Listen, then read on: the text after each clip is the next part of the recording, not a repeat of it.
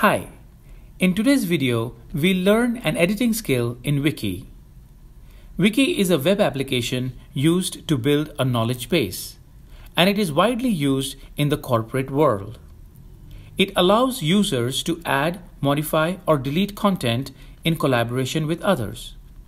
Wiki is a Hawaiian word which means fast or quick.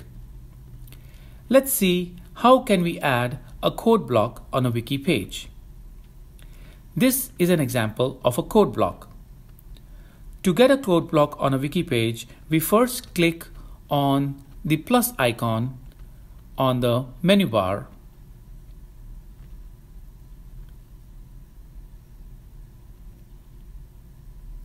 And then from the drop down, we click on Other Macros.